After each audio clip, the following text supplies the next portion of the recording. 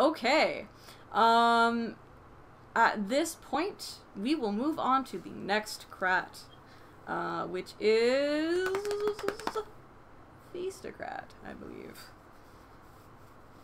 Countess Feywellen, would you like to lead us in a conversation about Feastocrat? Yes. So I could honestly, again, we're lucky that we have an entire class from Amy already on ANS Crat. We don't really have one for Feastocrat in the Nine Blades yet. I guess we have Cam as well, but I'm not gonna go as in depth because I could go till 10. Feastocrat is insane. We are feeding people. Everybody loves to eat. Yeah. So I'm gonna go with the same way that you went with first the bid. The things that Feastocrat need to have in the bid are usually your menu, which is something that you're going to discuss with your autocrat. If you need a themed menu, or if they would prefer you to do a themed menu, or if you're actually willing to do a themed menu. Usually, since the bid is already created, you're going to know kind of what your setup is going to be. So you wouldn't necessarily do not that anybody would do a 7-course meal, but nobody's going to do a 7-course meal when the only kitchen available to you is a microwave. Side note, autocrats, please book spaces with actual kitchens. Talk to your Feastocrats, especially because usually before the bid is created, you guys have already talked and you kind of already know what you want your Feastocrat to do. You need to book your space based on that kind of what you're expecting from your Feastocrat. Let me think. What else? Numbers. Usually with your bid, or at least in my experience of bids, your autocrat, as we said before, will usually go, I'm hearing video games as a side note, and I don't think it's me. So sorry, that's my tens unit. I am hooked up to a tens thing right now, and my lead wire 2 keeps on shutting off. I thought I was screwing up and something was like... I'm so sorry. I cannot... It doesn't have a beep. It's... I'm so sorry. No, please don't apologize. I can get it, now that I know what it is, I was literally picturing, like, little bloop, bloop, like Frogger or something. Yeah. Man, I wish this thing had Frogger. That'd be so entertaining. I was worried my Bluetooth was picking up something, and I... Yep, nope, you're good. That's 100% my bad. But it is running now, so it should be good. Terribly sorry. It's mandatory. Oh my god. Now I feel just like a butt. So, no. Oh god, stupid lead wire. Why? So bad with technology. All good. I will stop bringing attention to that. You're fine. Now I feel like you're good. I feel like a shit. Okay. No, not at all. Again, I am, if anyone knows me, I am very, very open about my medical things. I'm having surgery next week, so I have a machine on that takes care of numbing the area, but my electrodes are not staying on, and my lead wire is disconnecting. Numbing of everything, my sweet, sweet caffeine. Just readjust super uncomfortably. I'm so sorry. That's all good. Go ahead. So, feast, yeah. All that feast stuff. So, one of the other things in your bid, usually, as I was saying, me as Feastocrat, I will usually, your autocrat will look ahead, back to see what kind of numbers you're expecting. Again, that's always variable depending on like the weather and if somebody scheduled an event right next to it, or like what maybe your park just flourished in the last year, so you're like can't even use last year's attendance numbers. But you're going to get numbers somehow. And usually how I bid for numbers budget-wise is I will do increments. So like if I know there's going to be 30 people there, I will give you a head count budget for 30, but I will also give you a head count budget for 50. I'll give you a head count budget for 80. And if for whatever reason they think it's higher, you know what I mean, like they will know what they're looking for. They will want sort of dollar amounts of what you think you're going to spend. My goal is usually in a bid, I'm going to probably over bid, and then I'm going to come under, because stuff happens. And there's always a possibility that you're going to need that little bit of extra in the budget to save fees, because food is fairly important at an event when it's an actual in-person event, not so much now with the COVID stuff, but after, like, if there's people there, people are going to want to eat. I take fees super seriously, so I think it's a mandatory Crat position. Not everybody feels this way, so we can argue that if you want. So yeah, site. That goes with budget. Most people, it really depends on what kind of event you're having. Some people I've heard aim for $2.50 a head. Some people aim for $6 a head. It will all be sort of rolled into your event fee, depending on, yeah, it's usually just rolled into the event fee. Usually your event fee will be higher if you're having an insanely crazy dinner. And this is all in your bid. So that's just the first step. These are all the things that you kind of have to think about and put in your bid. So it's your menu, your numbers, and your estimated cost. I do per head. It depends. Again, you could do an estimated whole cost of, I'm going to just ballpark $150. That's what I'm going to spend. So again, talk about it with your autocrat. Don't undercut yourself. You're probably going to run into something that you need to spend money on. Everybody forgets about buying cutlery if you don't have it. You know, that's part of your feast budget. People forget that you need to keep stuff warm. If you don't have access to like steam trays and stuff, you got to buy those. Or ask, obviously, ask ahead of time and borrow them if you can, because that cost builds up. Or like a piece kit and stuff. So yeah, that's basically the bid stuff that you kind of need to have. Tips and tricks for bid stuff. Know when your event is. Plan your feast around what's in season. Always. Don't, for whatever reason, in the middle of winter, decide that you want to do, I don't know, I'm trying to think of like strawberry shortcake. Unless you're using frozen strawberries, which is kind of gross. Do it in the summer. That's a June dish. You know what I mean? You can, there's stuff on the internet. That's your tips and tricks to tell you what's in season and when, and it will always be cheaper. Always be cheaper. Pumpkin spice in fall. Yeah. Not in pumpkins July. are, I love pumpkins, and yes, side note, they freeze really well. So like, if you know for whatever reason you want pumpkin pie at your January event, buy it in November and freeze it. Chest freezers are your friend. Mistakes, things to avoid. So I'm going through the list because I last time I didn't even check what we were supposed to cover. So because I'm super, you know, there are options, prepared possibilities, and stuff. There are, yeah. It's good planning. Oh, that's weird. I got them all written down. Mistakes and things to avoid. Don't plan your meal after the bid is in. Don't do it. Because normally, as I said, maybe it's just me, I'm going to base an acceptance on a bid on what the feast is. So if your other bid is like, we're going to spend $2,000 on feast, and your bid is like, we have no idea what we're doing for feast, chances are they're still going to go for the $2,000 bid. No matter if it's crazy. They're like, well, at least they have a menu. You know what I mean? Yeah, so that's organized, good planning. Mistakes, things to avoid, trying to think. Don't do it alone. When you do your bid, I know it says one person's name under Feastocrat. It's never one person. Not a good one anyway. If you try doing it alone, I did. Didn't work.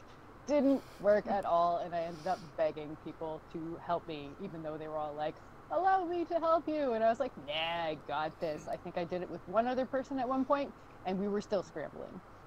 My best feasts that I've ever done, I've had a whole team pre-planned, and it's been amazing. And it's gone smoothly for the most part. Like, feast stuff has gone smoothly, weather not so much. Can I just say something on that? Always. Segueing back to ANS, I was at Great Eastern in Golden Vale. Got to be going back about, I think, 4 or 5 years now. And Nexus Crow was doing Feast. He was also doing an ANS class. The ANS class was how to make buns. We had buns with Feast. Nice. He roped in about a good awesome. 15 of us to make the buns for the Feast. Sometimes your ANS classes can sync up. Mm-hmm. And I'm he totally had that idea. You can have a ANS competition to cover all of the tables, right? I've seen things where, like, for your feast hall, right, you could have a little competition where you know, you can have tables compete against each other to decorate their tables in the feast hall, right? All of a sudden, someone else has decorated your feast hall and it hasn't cost you anything. Yeah. Don't be afraid to rope people in, as long as you have experienced people supervising them. Yeah, that's literally... Sorry? That's literally what I was going to say. On the bid, that one name, that's just the person who's delegating everybody else. All of these crats, they have teams. It's not no crat position is a one-person job. Yes. So even autocrat has help. Do you want to just other crats quickly go over the importance of having like dietary restrictions listed on the bid? I was getting to that. That is yes. So the thing is, on the bid, you're not going to know who's going to come, but you need to make sure to account for those things. So that is sort of in your... I sort of added in, that's why I overshoot on my budget, because I know that there's going to be allergies. Not everybody has my brain that happens to have everybody's allergies in the 9 blades. Side note, if you ever want to know, just DM me, I'll let you know. It's just in my brain. Eventually I'll write it down. But if somebody tells me an allergy, I automatically remember that allergy, and I'm super... This is my biggest caveat. Allergies and cross-contamination and food sensitivities are super important when you're dealing with feeding a group. Yeah, that's day of. So we'll get to that. But yes, always in your bid, assume that there is going to be a small portion of your feast that you're going to have to make without certain ingredients, or make amends, addendums to, like gluten or whatever. And dairy and stuff like that. Some of those allergy sensitive ingredients can get costly. Usually they're one of the highest costs in feast. I don't agree with it, but I've heard a lot of feastocrats not accommodate allergies. They just said, meh, you don't get to pay for feast, bring your own food. I don't agree with that. I think everybody should be able to enjoy feast if they so choose to. So I will accommodate you, and anybody I've ever taught will, and the people who taught me will accommodate you. So yeah, there's no harm in asking, but we can only know what you tell us. So this segues into pre. So your bid has been accepted. Sorry, real quick. Yeah. If I can. Oh, sorry. So for those that are adjudicating your bid, it is it's also good for them to know that you are accounting for these things, because it can be a real red flag and can prevent your bid from going through in compared to someone else's bid. If, let's say, you have just a meat thing and that's it, and your menu says that there is no even vegetarian option, that we have steak and that's it, no other item, that can be a very that can be a red flag, and that can really tank your bid. So letting the adjudicators know that you are accounting for it, and for, again, for that to reflect in your budget. But yeah, it's actually going to be, it will help your bid case. Super good point, because again, I've done so many that that's just something I automatically do, is that there's always a meat dish. In Felfrost, it's called the meatitarian dish, because we have people who are literally anti-vegetable. So it's where there's no vegetables has touched the meat. And then there's the vegetarian dish. Yeah. I also like meat. I feel that there should be meat at every feast available, but I also feel that vegetarians have value, and it's really not that hard to make a vegetarian dish. It's really not. Won't be the exact same thing, but I can make it tasty. So yeah, segue into pre-bid. Yeah, sorry. This is where you're going to find out. Oh, do you need more stuff? No. I just wanted to, before you get into pre-bid stuff, yeah. Anything I'm forgetting, because I tend to babble. I'm also literally eating popcorn because I haven't eaten all day. Good feast of Crat, right? I don't cook for myself. I cook for other people. But yeah, okay. So scaling up and down, actually. I do have a question for you. Scaling up and down, how do you do it? Do you make different menus, or do you just think about making more of an item? Because I know one year for Bot D we did a roast pig, a spit roasted pig. That's not really scalable. Yeah. So, how would you handle that? Specifically the roast pig thing? No. I mean, just in general. Like, do you make one dish that you know you can make more of, or you can make more dishes of, or how do you handle it? Because you said that you do a 40-person, a 60-person, an 80-person. Yeah. Layer. So actually, the way that I shop, specifically, the more people on the numbers, chances are the actual cost goes down, because I can buy in bulk. And most of the time I'm looking ahead to see which protein I'm going to buy, and I check when that's going to be on sale. So I can buy an intense amount of protein, and I have a chest freezer, so I will buy enough to feed 50, 60 people. And then if I need the 80, I can go and amend it, and it'll still reflect my bid, no problem. If I need less, I just cut the cost of whatever I bought it on sale, and it stays in my freezer, and I feed my family. Usually scaling up. It's not scaling up by much, because your costs tend to go down when you're making dishes for more people, because most feast dishes are not pure protein. There's a lot of stews and stuff where you can add the cheaper ingredients like potatoes or beans or stuff like that, which you buy in bulk. It's really not that much of an upgrade to a cost on the numbers. The things that cost you the most are usually the dietary sensitive stuff. So if you end up with it depends. So in the pre-bid, after the bid has been accepted and I'm looking at the numbers and stuff, and I see, for whatever reason, there's a huge vegetarian boom. And then, I said I was going to serve pot roast, and I have a small vegetarian side dish. Because normally, at least in my experience in the Nine Blades, there's about 5 or 6 vegetarians.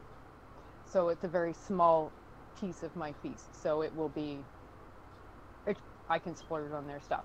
But then if I look at the numbers and I'm like, oh my God, there's 65 vegetarians, then I need to fix it. And scaling up, I might have to go to the autocrat, and then we might have to go to who we bid to be like, okay, so things kind of changed. But again, that's why I always overbid on the numbers, because I can usually, there's a way to scale up and down when you don't give an exact total. So I'm trying to think of I don't remember my exact numbers for Bot D. I think I had quoted 500, and I came in at 300. So that was a $200 savings. But if for whatever reason something happened, an entire barbecue fell over or something, we could have accommodated because we had $200 in the pot to be able to fix it, right? It's always easier to use your budget than to ask for more budget. Yeah. Yes, exactly. And man, do autocrats love it when you don't use your entire budget. That's true. My God, you're so under budget. This is amazing. Very happy. and it also like helps with your profit line, because then they're like, oh, we didn't have to spend that. Look at how much money we made. Because technically, in your mind, it was already spent. I didn't spend it. So there's my secret trick. Just as a little sidebar note, I've submitted the bids and I've approved bids for Wolven Fang, and asking for extra budget is always good because you can go up to that number or come in under it. But approving the bid, the higher the cost, the higher the budget, the harder it is to get approved by the park itself. So I don't go insane. Yeah. So there's a happy medium. That's the essentially. thing. Yeah. I give a realistic budget. That's the thing. Again, this will go into tips and tricks and stuff like that. And when you're actually, hey, let's go into pre-bid now. When you're actually shopping for stuff, you're never buying stuff full price for a feast. Nobody ever does. Restaurant does not buy full price, ever. There are specific stores that you can go to. We have an amazing community, just as a side note, who have a lot of connections. When I didn't end up doing Wildfire, but when I had bid for Wildfire, they're a honey farm. I asked how much and could we get a discount added into our feast, and I think I was going to do pancakes, and somebody just happened to have like 6 liters of syrup. That would have been my cost, like cut in half right there. You know what I mean? Yeah, asking around for people who have connections for foodstuffs is really good. A lot of my Felfrost feasts, because I do classes, like I teach cooking classes at my work, I'm able to borrow the steam tables if they're not being used that weekend. So I save money there. There is, I'm trying to think, I look for sales. I have Flip on my phone. It's FLIPP. And I look to see what's on sale. And I never buy anything full price for feast. Ever. Ever, ever, ever. I have coupons. I am the weird, crazy coupon lady. Yes. Also, some of your park mates might have like a Costco card, right? That they can assist you with. I definitely do. Great. Mm-hmm. Yeah, Costco actually. So for the most part, I know everybody goes to Costco. They are not the cheapest place to get anything. Maybe dishes and stuff, but there is way better stores to buy protein. There is local farmers markets. They will cut you a deal if you just go talk to them. Be like, hey, I do this thing. I dress up like silly people, and I would like to use your produce. And they will, for them, like, what are they going to do? Say no? Oh, no, okay, so I just go looking somewhere else. You know what I mean? The worst thing they're going to do is say no. And you've already accounted for that. There is, I think in Toronto, there's like the Bump and Dent store where like there's dents or something in cans, or like, you know, PC has these giant bags that says, what is it, unnaturally perfect or something. They're always cheaper because it doesn't look pretty. Nobody cares if your carrots are pretty. Nobody cares. Maybe Ken cares, but I don't care. You know, Ken is very, very, very visual. So no, Ken doesn't care. I'm just kidding. I just needed to shout out Ken because I love Ken, and Ken must be mentioned in every video that I do. Also, side note, make sure you know whether or not your park has a feast kit. Because if your park has a feast kit, don't go and buy plates and cutlery and stuff, like, because you already have it. It's a huge waste of money if you got it. I know I made the mention in the Autocrat video, but I want to make another mention here. I think Wolvenfang, I did the audit for 2 years, and it came out to something like $60 or something like that. No, it's like $40 a year. There was just in salad bowls, tongs, juice jugs, silly little things, but that $60 adds up and adds up and adds up over the course of years. Just ask the last person who ran the feast. Ask the monarch. You never know. They might have like an entire stack, like 3 feet high, of salad bowls, just because everyone kept buying new ones. I can't turn my phone, but I have all the Felfrost cutlery right there in my living room. As a side note, next Feast of Crat, I have 300 forks, knives, and spoons in my living room. Hey. That's a thing. Yay. Sorry, yeah. I'm like... Linigon has like a crazy full... Yeah, it's fine. Yeah, no, okay, Linigon has a just a full straight up feast kit. And Grace did an amazing job just getting all of that, facilitating that, and raising money to afford it. Yeah, it was a huge endeavor, and now we have that for all of our feasts, and it cuts down financially. Day after holidays, as you had mentioned before, guess what else goes on sale? All those party supplies, where you can get 10 cups for 10 cents. Yep. Make your feast kit with that. Nobody cares.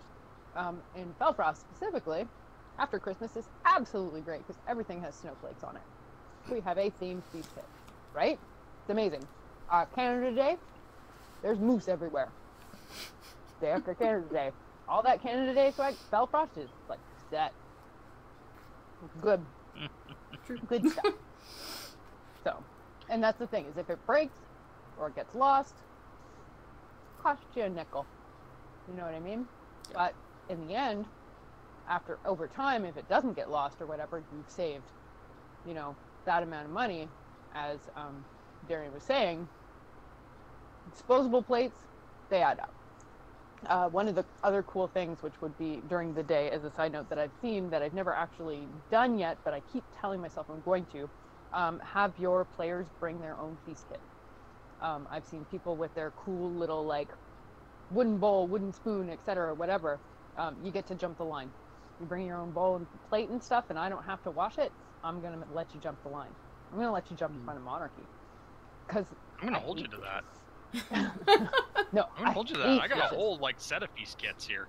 Yeah. Okay, so you would be like second, because I always ask for my allergy people to come first. Again, this would go to cross-contamination, and I'm jumping ahead again. So, okay, pre-bid. This is where you're doing all your shopping. For the most part, you're doing all your shopping. You're looking for sales. You're asking your friends. Tons of people in Felfrost work in the food service industry. Chances are they can get you a deal. People will have stuff that you need on the day. This is where you're going to know, do you need steam tables? Do you need barbecues? Do you need something to facilitate your cooking? That kind of thing. In the pre-bid, so I've done this. I'm not sure if other people have done this. I've cooked feast in a park that was not mine. So setting up where you're going to make your feast in this city that is not yours. I was super facilitated in Wolvenfang, as a side note. We totally took over Jonesy's house and cooked feast there. It was great. I could not have done it without him. Or Simeon. Simeon butchered so much meat that, like, all of it. Butchered it. Because, side note, if you learn how to butcher, you're going to save money. Because then you don't have to pay anybody to do it. So, also good. There's your tip for the pre. I'm trying to think what else needs to be in the pre-bid. This is where you know exactly how much money you're going to spend. And staring at Chancellor, keep your receipts. Do not lose your receipts. Stuff. Do not, I know, hold yourself back. Do not do your grocery shopping at the same time as you're doing your feast grocery shopping. And then having to go through the bid and blacking out what you bought and stuff like separate it. That's what those little bars are for. Do yours first, and then separate it, and then buy the entire feast thing on a separate bill. Please, your chancellors will thank you. Anybody who has to look at those receipts will thank you. Sorry, popcorn and coffee. Grocery stores are hell trying to figure out taxes. Because some things are taxed and some things aren't. So yes, that's a good thing to know. I don't know if so I do that because I'm like, again, the frugal person and the super coupon-y person. I'm watching when people scan in my stuff, and that can be daunting. I do not blame anybody if they don't do this. I will watch. If something scans in wrong, I will tell them. One of the things that happens in Canada or Ontario is if something scans in wrong, fair scanning practice, and it's under $10, it's free. So when somebody says, "Oh, no price, I guess it's free," yeah, it literally, that's the law.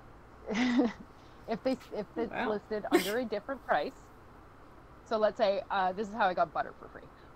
The listed price was $2, and it scanned in at $4.99. I said, "Nope, that's not right. It's $2."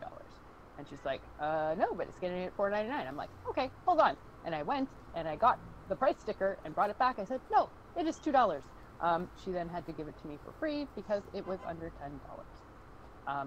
Usually it will go, if it's over $10, they have to take $10 off the price. Some stores only give you the first one for free, and then the other ones they must give you at the listed price, which would have been $2. No Frills does the entire thing. Side note, No Frills Price Masters. Walmart Price Masters. What's the other one? Independent Grocer, I think. Price matches. Giant Tiger price matches. Please price match. You will save so much money. I know it's a pain in the ass, but give it in again. Mature stream. But you will save so much money from price matching. I know I sound like a TLC, but this is how I go under budget every time. I know. Yes, I price match your cat food. Oh yeah, okay. All the time. So yes, that's your pre-thing. So you've got all of your groceries. If you're shopping in advance, please make sure you have some way to safely store it, i.e. don't buy like spinach 2 months in advance. It's not gonna last, right? So most of the time you do most of your shopping, if you don't have a chest freezer, like a week before. If you're coming from out of town, you're doing it the day before. Please make plans to be able to facilitate that and store all of your stuff safely. So like, for example, Bati's camping event, you need to make sure that you have coolers, you have ice, and you have the ability to not poison people because you cannot keep meat out in the sun. You will kill someone. Please do not do that. Tips and tricks. Coolers go both ways. You boil water and you put it in a cooler and you let it sit for 20 minutes, it will keep that at temperature. Dump the water, it's now like something that will keep it at a safe temperature. If you went to the Bot-D where I cooked, you will know that the baked potatoes that I had way too many of were still piping hot the morning of. People could have baked potatoes for breakfast. And it was safe. So I checked the temperature because always have a meat thermometer. It's mandatory. And if you don't, I will be upset and ask me because I probably have one. Try to think. Anything else that I'm missing pre-bid that you're thinking of? Oh, no, wait, the allergy thing. Wait. This is where you make your allergy post. Always make your allergy post. If you're not me and already know everybody's allergies. Even if you do, make an allergy post. Because guess what? We get new players all the time. Allergies develop. Allergies go away. Always make a food sensitivity and allergy post. Never assume, and always facilitate. Allergies are a serious thing. It goes along with like the medic and the safety and the liability and everything like that. You are feeding people.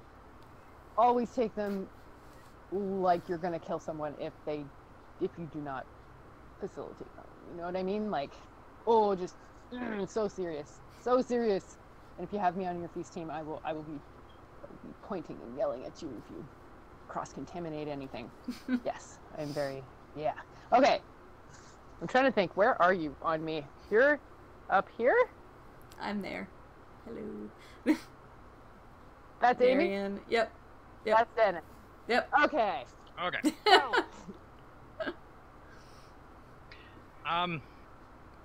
Just a thought there. Flipping the allergy thing on its head a little bit. If you're posting on a thread saying I have this allergy, make sure you're being honest. There's a huge problem right now where people have taken I don't like green olives on my pizza. I'm allergic. It makes people less invested in believing when someone says they have a real allergy. Please be honest. Please be upfront. And if you just don't like green olives, feel free to say you don't like green olives, but don't say you have an allergy when you don't, because someone might just start not caring. And it also it makes a lot more work for the feast team if they have to prepare a specialty meal for you. yeah, no, that makes sense. I take every mention of any food sensitivity or allergy super serious. So if you tell me you don't like something, chances are I'm going to teach it like an allergy or treat it like an allergy anyway. With the cross-contamination type stuff, I'm very big on that. One of the main tips, tricks, things that I do is that anything that I'm cooking, I do the vegetarian stuff first. I don't want to say by name. There's specific people in our principality who cannot do spices. I do all of their stuff first, all of it, and make sure that there's enough for them to have seconds, because usually my feasts have seconds. I don't know why. So there's always enough for those. I think there's 3 people who can't do spices, so they get just not even pepper. Just they can season it themselves however they want. That goes first. Secondary would be, or even on, like, I will wash everything down and do my vegetables and all the vegetarian stuff. So there's no cross-contamination whatsoever. You know, any allergy, like, for the most part, most feasts, we don't really do the high allergy things. So you're not probably going to see a lot of, like, peanuts, tree nuts, that kind of thing, because that's a huge kind of proliferate allergy. There's usually always, so there's a way to get around using lactose in pretty much every recipe you're ever going to do. So there's really not a reason to ever use lactose or milk. There's substitutes, right? And they're not that expensive. Becel makes a great vegan margarine, as a side note, that is completely lactose and whatever free. Yeah. So, and be careful what you're substituting with, because somebody might be allergic to that. At one point, I had, so I was like, okay, there's a nut allergy, and there's a nut allergy, and there's lactose sensitive people. Okay, cool. This soup, I can totally do it. Awesome. Coconut milk. Allie's allergic to coconuts. I like, damn it! So I made it work. Just make sure that anybody who has an allergy, you keep their stuff separate. You're not packing it in the same cooler, all that kind of stuff. Sorry, I'm very heavy on the allergy thing. Your pre-bid, during your bid, you should really have your team, as a side note. But if for whatever reason you need extras, that's where your pre is. Put out feelers, be like, hey, anybody want to be a runner? Anybody want to be a dish person? Anybody want to chop vegetables or whatever? Usually, at least in my case, I have a lot of people being like, you want help with these? And most of the time I will say, yes, I definitely do. So, yeah. Okay, what else did I miss in pre-bid? I know there's something in allergy. Do you mean like pre-event? Yes, pre-event, not pre-bid, sorry. Because literally I have a written bid pre. One random thing.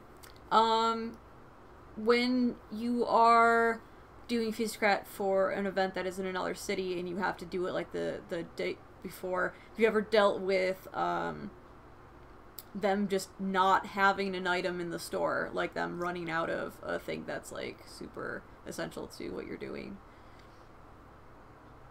I mean, cooking is one of those things you can substitute pretty much anything and everything. I'm trying to think. If for whatever reason chicken goes up in price, I'm going to change the protein. People are going to deal because there's going to be food. Or you just like go to another store if they don't have it, or like. Oh yeah, I go to like. I have a car, so I'm lucky. I'm one of the Crats that has a car, and I'm totally willing to drive around to a bazillion other stores. And usually, I'm looking on my little app to be like, okay, it's cheapest here, I'm going here. Cheapest here, I'm going here. If they don't price match. But yeah, I will do my best to stick to the menu. But if for whatever reason, like, I don't know, chickens start being on the extinct list, I'll go buy turkey. Like, there's always something to, and people will be okay with it. That's the thing. This is not a steadfast. The menu is try to stick to it, but people will understand. Like sorry guys, I couldn't do steak and lobster. No. Like, they'll understand. They will have feast. Like, they will have feast. They will be hungry at the end of the day, as long as you're not feeding them gross slop and it's healthy, like, prepared correctly, and you're not giving anybody food poisoning. People will be okay with it. Yeah, it's important, but it's not that important. Just food. There needs to be food. If they don't like it, Monty has a Subway. You know what I mean? Totally fine. There's only so far I will go to accommodate at one point. Like, if everybody starts complaining when I've worked for months and months on a feast, go to Subway. I did my best. Don't beat yourself up. There's always somebody who's not going to like it. It's like having children. Everybody's a picky eater. It's fine. It's fine. And they probably do. So, no. That's the thing. Yeah, that's... Nobody can accommodate everybody. I sure as heck try. But usually, and 100% of the time, somebody who has allergies, and I know that this is like a thing with everybody that I've heard. They don't expect to be able to eat at feast. The person who I was referring to with the spices and stuff like that, she never expects to be able to eat at feast. So when she's accommodated, man, is she happy, right? So, and I love seeing that. That's like a win for me. That's an award for me, right?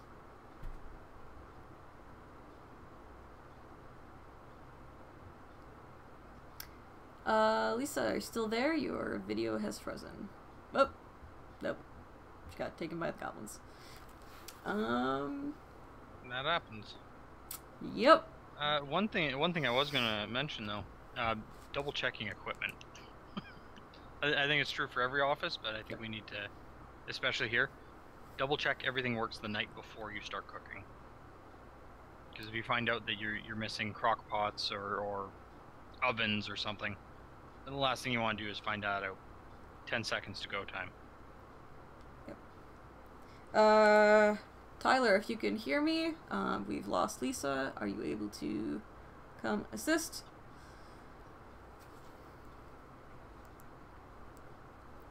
Oh, and my phone just died. Neat. Could you also plug in my power cord? We've lost Lisa.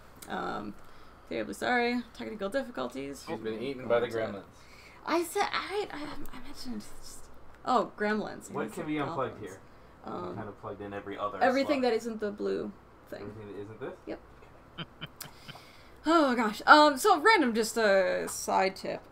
For like, if you are, if you're Crat, or even if you're like autocrat, make sure that you can help accommodate folks. Hello, you're back. To make sure that you have a set plan of how all the food and whatever feast gear, how to get it to the site or the event, because you might not get lucky and have a feastocrat that has a car.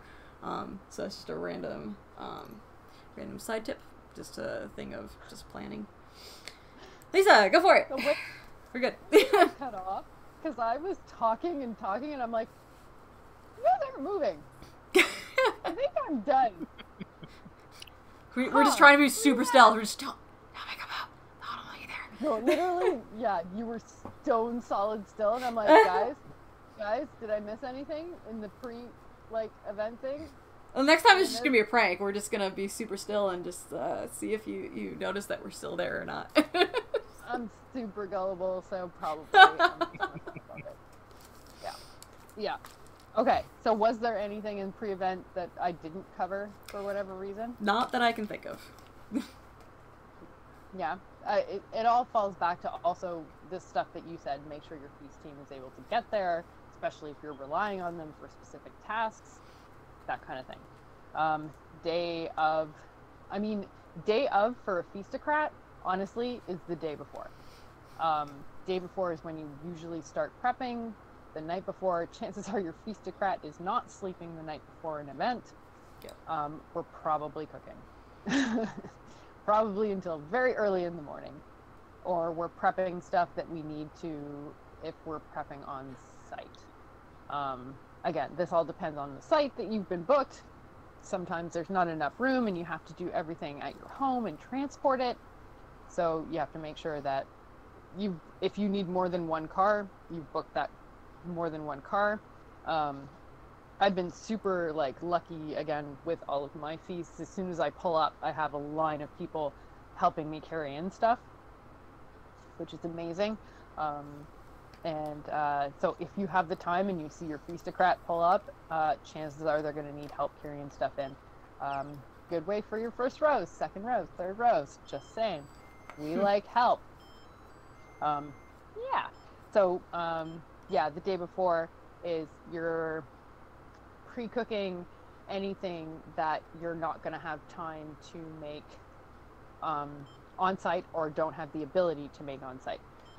So in my cases, like soups and stuff like that, chances are I'm going to be making it the night before. In Ken's case, he's like the bread master. Chances are he made his bread like way beforehand. If you're doing turkey and you bought them in November or whatever for Thanksgiving, make sure they are thawed and all that stuff. This is all the day before. Chopping your vegetables. It will super help you out the next day. Just almost like a prep cook kind of thing. Usually prep cooks in the restaurant industry start at 4 in the morning, 5 in the morning. At least all the ones that I know, and when I held that position, super early in the morning. It's way easier to do it the night before. Just do it the night before, package it really well, bring it with you, then you just have to sort of go as you go making stuff, right? As a side note, I just thought about this. In the Nine Blades, we kind of only do one meal. This all is like completely, there's more that goes into it if you're responsible for more than one meal. I guess, I believe Crowns has an insane amount of meals, right? You're doing it, aren't you? Are you doing it on purpose? You guys aren't moving at all. Okay, good. Okay. I was worried. So yeah. Some people do multiple. I'm trying to think. Somebody who's really good at doing multiple meals would be Alexandra Budgeon. She does like meal plans, and she probably preps for weeks ahead of time. I've only personally done one meal at feasts so far, so I'm basing it on my experience. I don't know if either of you guys have been involved in making multiple meals or helping. So I've been at some Kingdom events and things where like the knights would coordinate making breakfast one morning, right? Or a fighting company would take care of lunch for one of the afternoons, right? Or something like that, to where groups will donate their time and their resources and whatnot, and they will donate a meal kind of thing. Or if right, again, if it's something that the budget can afford, right? If they have the expenses for it and can deal with the materials and just having other groups be willing to make the things so that the main feast team can really prep for that giant nighttime court feast, right? Just taking care of smaller meals, and sometimes there's also things where like taverns and stuff will have snacks available throughout the day, or just like small meals, right? If they have like maybe like a hot dog stand or a cheeseburgers, whatever, right? There's other things that can happen where there's other meal options, but yeah, and some of it is just like literally just like pay as you go kind of thing, and some things are like meal plans that you purchase well before the event, so they're buying exactly what people have signed up for, kind of thing. So yeah, it's dependent for the event and your budget, and yeah. I did run a full tavern at One Bot D that had hot dogs, hamburgers, and that kind of whatever stuff. We actually did oatmeal in the morning. There was breakfast, toast, coffee, juice, Gatorade. Water was free to whoever asked. Water. We always come back to water. Yeah. Hydrate. So important. I don't have coffee. You make coffee with water, right? Yeah, something like How that.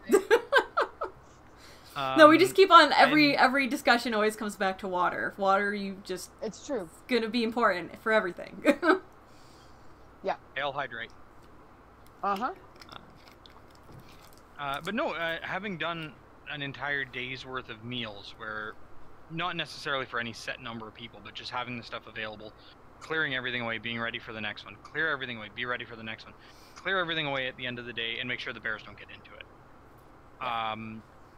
It's a lot of work, and it's something where you have to plan in advance. What do I have that I can it's easy to make and easy to clean up, that you're not going to get a lot of wastage or spoilage. I can't keep this meat in the cooler all weekend. Okay, so I'll have to make a run back into town to get more at X time so that I have it and it's fresh, and whatever I had left over, I guess, goes in the garbage, and try to balance those things. But that's also because I was running a tavern and not a pre-planned feast. I didn't know how many people I was serving at any given time. Also, a random thing, you might be at a site or a situation where you have to keep the food in a very specific place because of wildlife. Like, most people don't know that's a thing, and you might get lucky to where that's the thing that you never have to worry about, but some places that's actually gonna be a thing. I grew up hunting and fishing, and if you're going to a camping event, there's these wonderful things called bear bags. If you have anything that's not meat or like refrigeration required, you're going to want to put it up in a tree and far away from where people sleep, because raccoons will go after your food, bears, foxes, wolves, and for different things. They're not all going to go after the same type of food, but you don't want them around you. So definitely look at where you're camping, what the biggest pest problems are, and it's not the same everywhere. So be aware of what you got, and be aware of the risks when you go to a camping event and you're bringing food or you're cooking, because that food can attract wildlife, and wildlife can be dangerous. So, on the side note, things to watch out for. Stay out of Feast of Crat's friggin' coolers. I've been to so many events where people go into the Feast of Crat's cooler and take stuff out. Oh my god, stop doing that. It's not your cooler. Eventually you're going to eat the food anyway. Stop it. Stop it. One of the other things we had pre-discussed, not on stream, was if the Feast of Crat has water, chances are that water's for Feast. The Autocrat should and probably will have water available for you. Ask before you take anything, please. Because chances are we've literally in our brain portioned out, okay, I have this amount for this, etc., etc., etc. It's all in my brain, and you're going to throw us off. Yeah. there should be water available for you. That is mandatory, in my opinion, on every event. So, yeah. Yeah. Stay out of our coolers. I don't want to have to buy locks. That's annoying. Also, be cautious of individuals that are drinking heavily, because they might also mistake coolers for things, or if the feast rat ends up keeping like alcohol or something in like a thing, or it's like too close to someone else's thing, yeah, it's gonna be a bad time. Talk to your autocrat. Honestly, there can be a place that is always so even at Troll, that kind of thing, where it's always being watched, if you need to. You know what I mean? And that's a perfect thing is preparing for wildlife or whatever. Make sure everything is safely sealed, safely kept at a good temperature. If for whatever reason you can't cook your meat right away, maybe pre-cook it. That way it's a different temperature that you have to keep that at, right? Because once you safely cool it down to reheat it, it's a lot safer than it is keeping raw meat, especially chicken. Oh my God, please just pre-cook your chicken. One so of the many things that I salmonella horror stories. warn against people, that chicken is really not a good thing to serve unless you have a proper kitchen, like a proper kitchen with a fridge, proper way to refrigerate it, that kind of thing. The other thing I kind of warn people against making for feast is rice. Rice is super dangerous if you've ever taken your safe food handling. If it gets to the danger point, it's literally like growing bacteria that can make you super, super sick. There's certain things that like you can do that can make your food kind of safer. If it's a camping event, let's say you're doing coleslaw, do a vinegar-based coleslaw. Don't do a mayonnaise-based coleslaw. It'll be a lot safer. Trust me, it will be. Eggs, that kind of thing. There's picnic food that is safe to like keep, and you have to be really mindful because feast line sometimes is actually a really long time. So you have to watch the temperatures of your salads, like macaroni salad and stuff. If it's sitting out there for 45 minutes, the first person in line is probably fine. The last person in line might be eating rancid fucking macaroni salad. Ooh, I really swore that time. Sorry. I really swore that time. Sorry, super important. 18 plus again. I apologize. Okay, anyway. Yeah. So yeah, specifically, don't drink a horn of ale on this stream, so it's not 19 plus. I'm sorry. If you're just gonna keep swearing. I am a. It's not a class until Lisa swears at least once. I'm very passionate about safe food handling specifically. I know a lot of people don't agree with me, but I think every feastocrat that is serving a group, there should be at least one person who has either previously been safe food handled or currently safe food handled, because it's such a liability to accidentally poison somebody, or the entire, like, everybody wakes up the next morning to go to company battle and we all have food poisoning, right? Not good. Not good.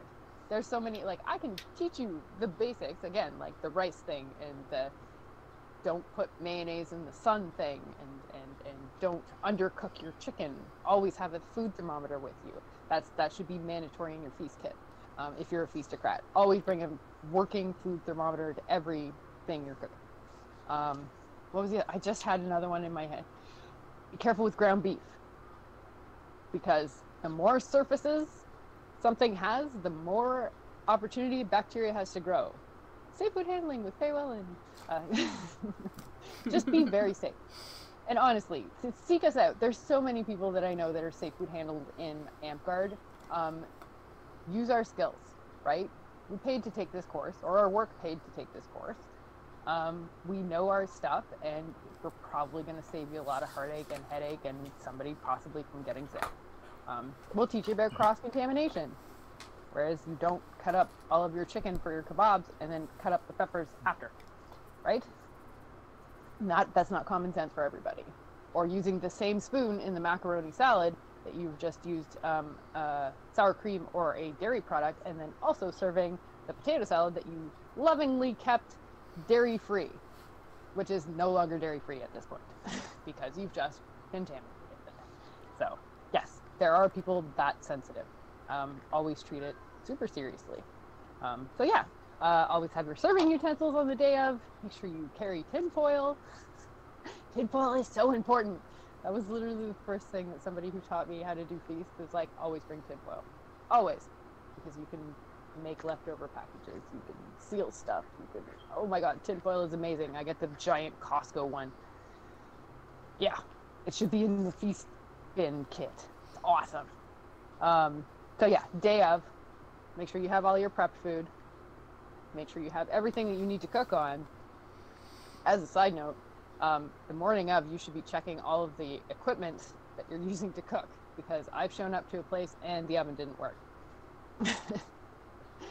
So then immediately in the morning, I can just go straight back home and cook everything at home, or you're running around a site that you don't live in and begging somebody to use their ovens. Usually someone will facilitate, but don't expect it. At that point, you need to grab your autocrat and say, hey, guess what? We need to eat cold food. So, yeah, check your equipment. Make sure you have your safety equipment. Make sure all of your team is there. Somebody's missing for whatever reason. Somebody drank too much the night before. They just couldn't make it. Maybe they didn't feel like it that day. They're not feeling well. Replace them. Chances are you had them doing a specific job. Yeah, make sure you have all of your stuff ready and everything is working. And then feast time of the day of.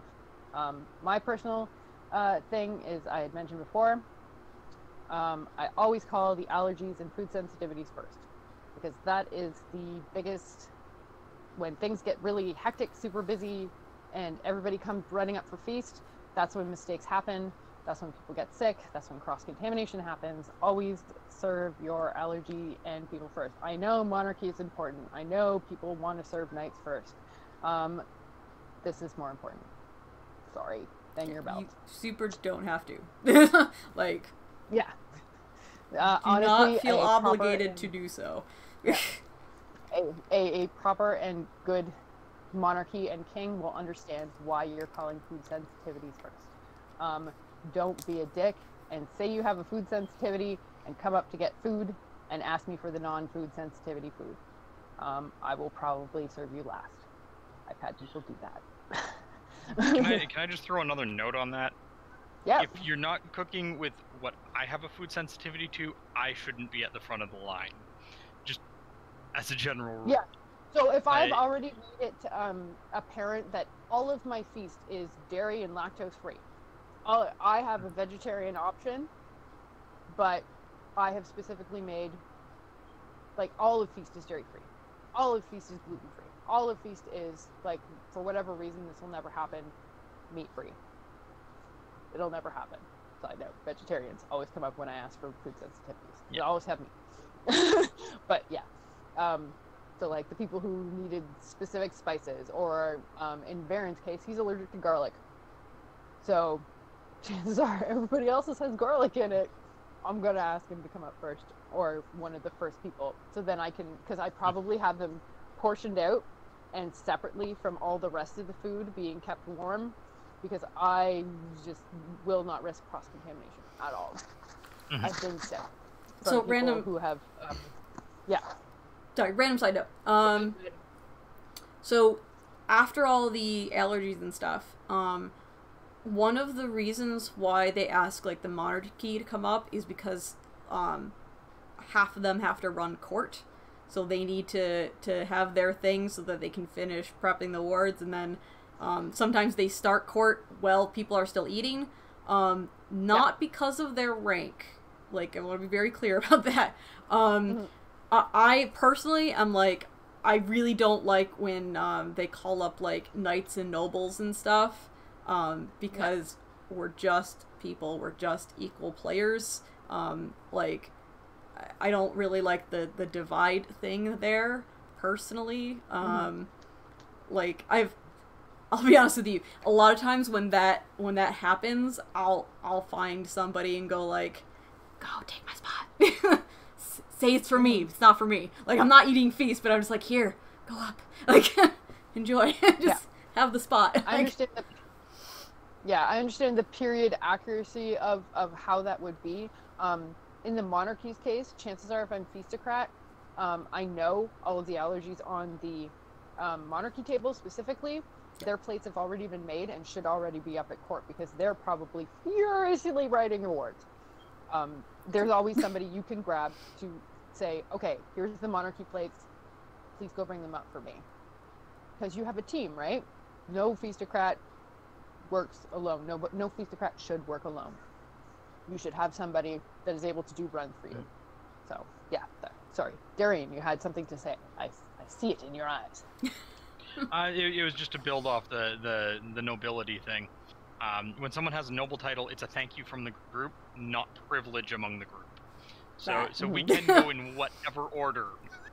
Yes. If it's well, these are the lactose intolerant plates. These are the allergy plates. These are the food sensitivity plates. And I don't think that you would announce whose allergy is what. But no, if we're at the back of the bus, that's fine too. We can come up and grab our food last.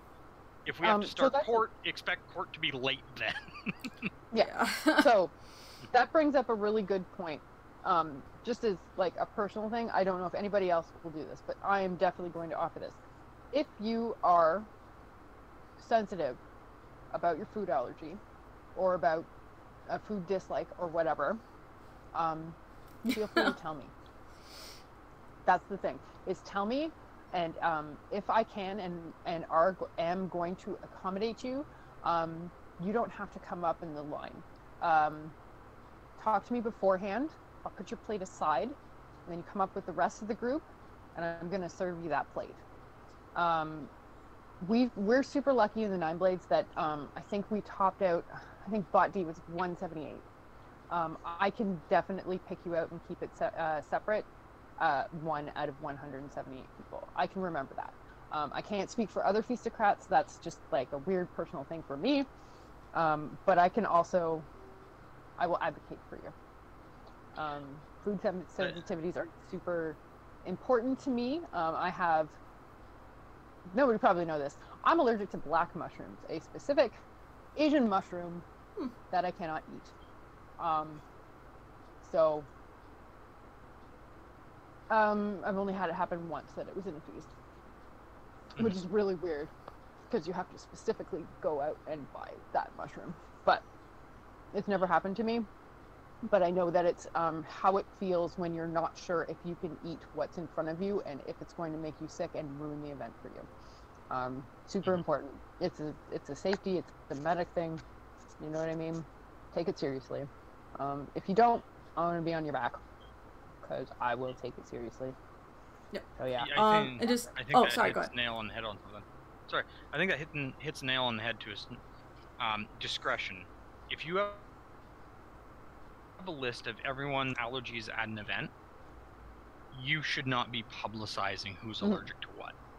If it's in your feast team and you're like, okay, so this is Varen's plate, this is Darian's plate, this is Admiral's plate. That's because that's a need to know thing. But you don't go running around. Hey, guess what? Guess what Darian's allergic to? Guess what Varen's allergic to? Guess what? I feel like a jerk. Just did that. I just people. You haven't named it. Well, okay, you named one person, but I named Varen for sure. And most of the time, so these are also people who are very vocal when I do a public. Please list your allergy. As a side note, that's another thing that goes into the pre-bid. If you see that post go up, please answer it. Don't assume that I know your allergy, even though I might. Put it up there because honestly, all the other feastocrats use it too. We all keep lists. It's always, always, always post your allergy. If you're not comfortable going along with that, private message the feastocrat, and we will make note of it. So. Yeah. That was actually what I was going to say. Yeah. If you're not, and we'll work it out. If I can accommodate you for whatever reason, we're gonna talk about it, and then you don't come expecting to be able to eat just because you posted, we'll talk about it, right? Food sensitivities are a very serious thing, in my opinion. It's like, yeah. And going into other like things that we've discussed before, like especially for medical stuff, right? Advocating for yourself is extremely important. If you do have issues with talking about that sort of stuff, find somebody that you feel comfortable with, somebody that you trust, right? Especially like if you don't know the Feast of Crat, if you have a lot of anxiety about, you know, requests and things like that, talk to somebody that you're comfortable with and they can advocate on your behalf, right? They can have that conversation if that's not something that you're comfortable with, and that all can be done in private. That doesn't need to be like a super public thing if that's not something that you're comfortable with, but at the end of the day it's very important that one way or another that is advocated, so that to make sure that, you know, you do get a meal at the event, and whatever needs to be made accessible for you can be accommodated. Yeah.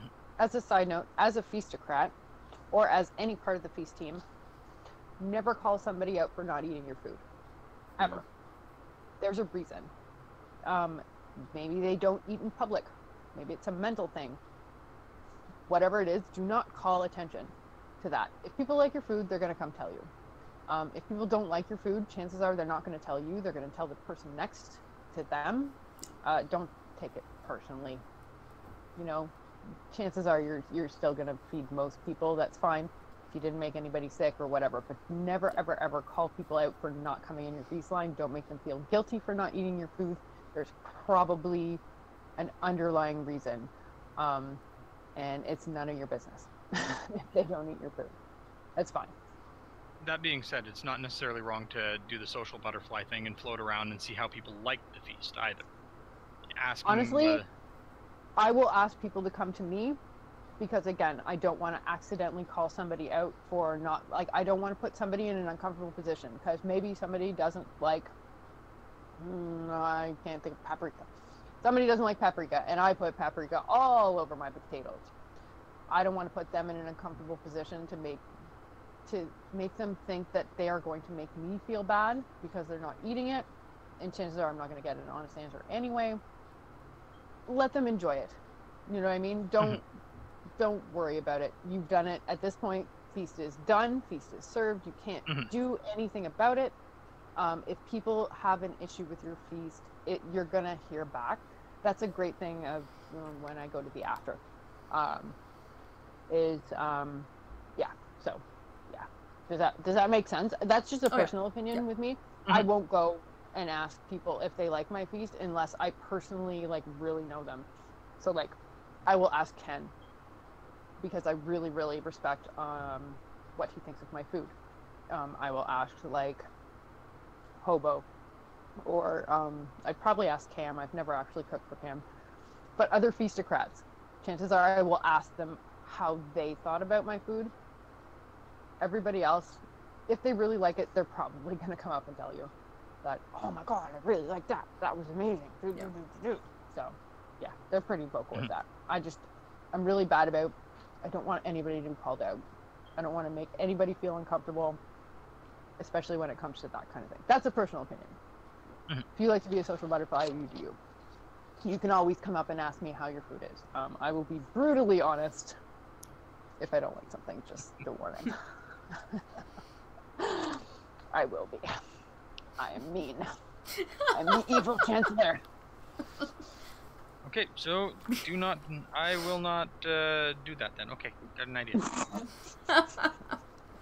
Do not cook for Faye Wellen. I know that now. I mean, you can cook for me. Ask John. I loved his blue pancakes. They were amazing. If I could cook, I'd cook for you, but I can't.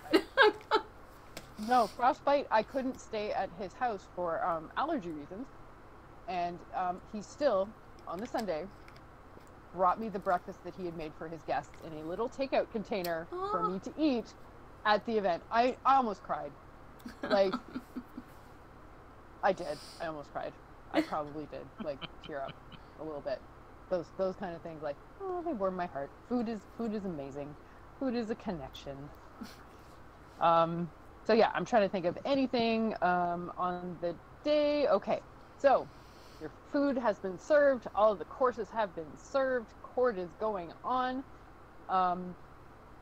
Most Feastocrats will be minorly paying attention, as you will probably see in most courts. If the Feastocrat gets called up for an award or whatever, you probably have to like scream, train them to get them out of the kitchen, because that's true. we are cleaning. We are cleaning, and most of the time we have a time limit to be in the site, which means we are cleaning up after however many 50, 60 people doing dishes, all that kind of thing.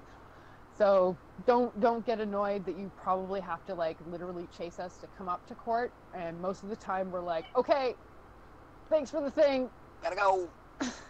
So because unless you have this is where we kind of don't get a lot of help, is the dishes and the cleanup.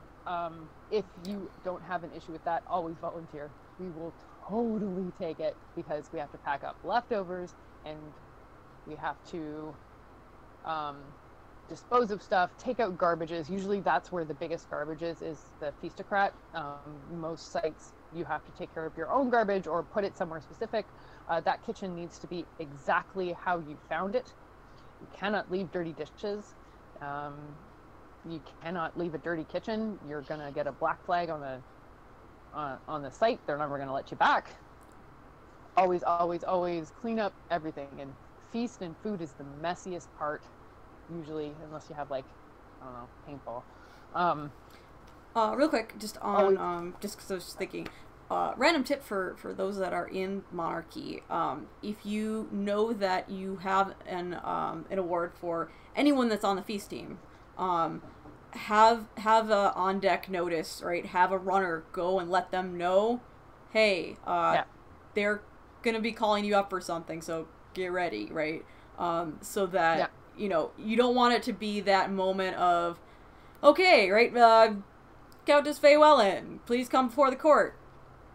Where's she's in the, okay, no, we'll wait, right? Like, it'll actually prolong things, right? It'll make things a lot smoother if somebody can go run and grab them, and by the time they come out, right, you're ready to give that.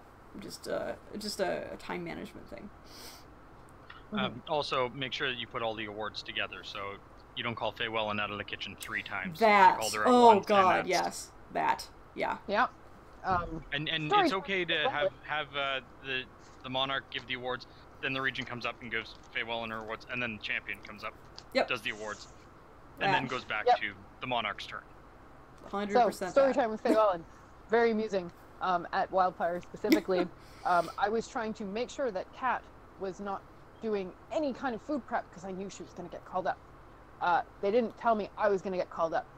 So when I got called up, I was mid-watermelon, covered in watermelon juice, had to put my knife down, and then somehow trip over all of these weird-ass pants that I was wearing to be like, okay, we got to do this quick. And I'm running through people in the chairs or whatever. I'm like, cool, thanks for the thing. There's watermelon juice all over this beautiful award.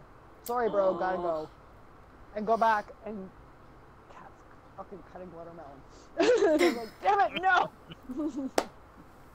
Damn it! So, yeah.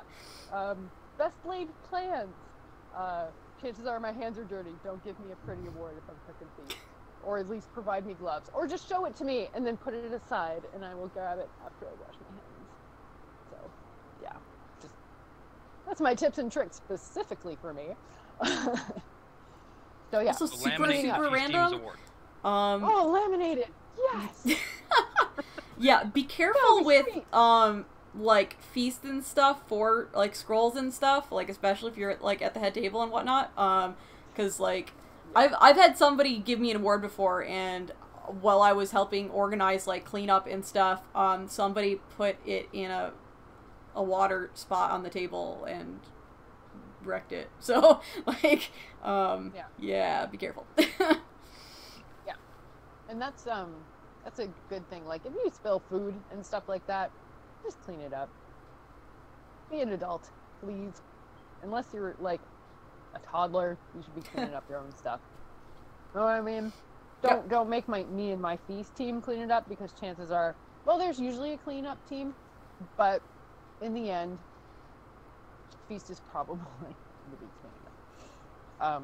So yeah, doing dishes, all that stuff, making sure the kitchen is exactly how you found it. You know, make sure you have everything with you. Don't leave stuff in the fridge or the freezer or anything. I mean, most sites will kind of give you a pass on that, but like if you leave an entire apple crisp in the freezer or something, they're going to be pissed. I might have a casually interrupting child in a second. Go ahead. So I knew that he was going to sneak down and be like, can I go? And I'm like, yes, you can go. Yes. Thank you. Because I love my boy. He does dishes, as a side note. He's amazing.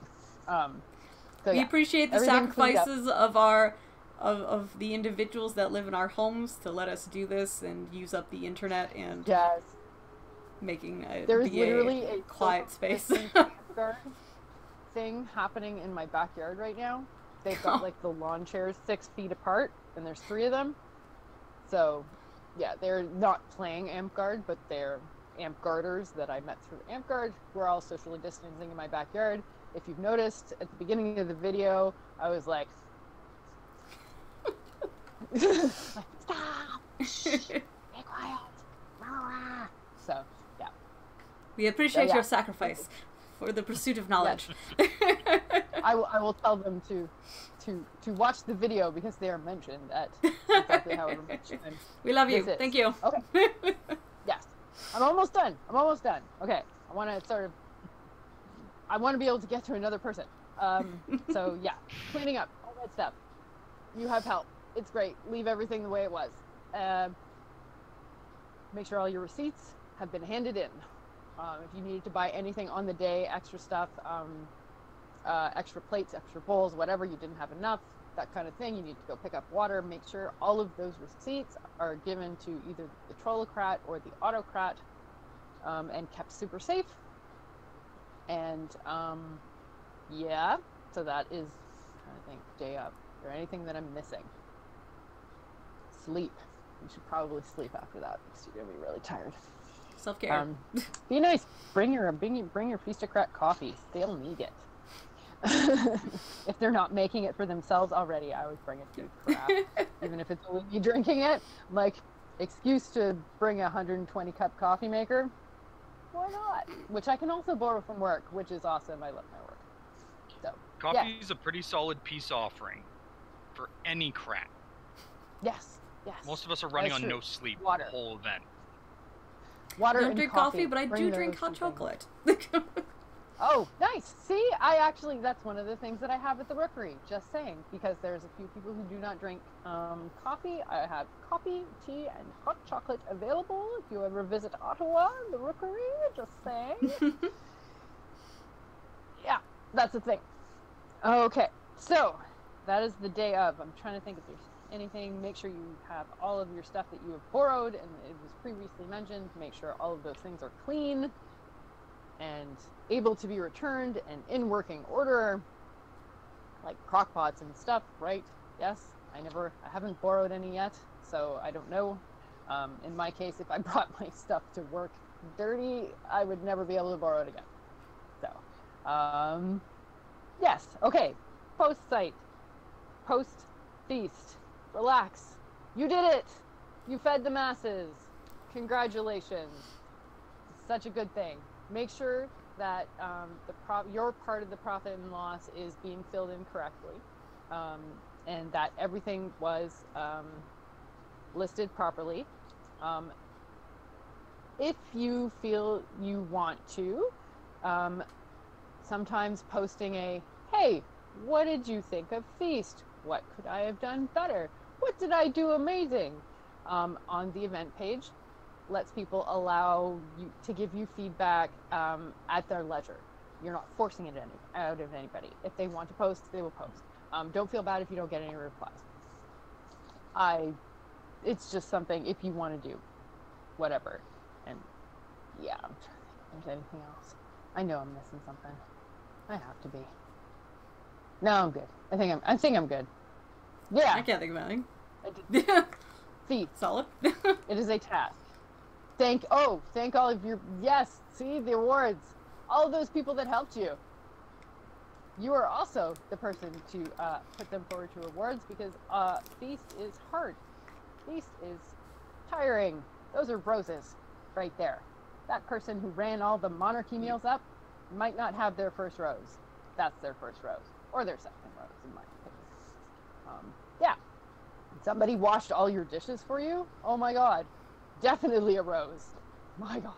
Yes, all of those things. Roses. Definitely. Thank your team. For sure. Yes. Okay. I'm good. Yeah, I'm good. Yeah. I'm a babbler. Is there any questions? Again, 20-second delay. If you do have any questions, if you could tag me, that'd be super, super swell. See, Curls knows where it's at. He agrees with me at the hot chocolate. Which Good is stuff. totally fine. I have been known to bring both and mix both. Mocha is right. That's what a mocha is. Hot chocolate, coffee, together. Is it? Marrying. Happiness. Yes. That is exactly what it is. Did not know that. I just prefer either coffee or mead. There's very little middle ground in my universe. I wouldn't mix those two.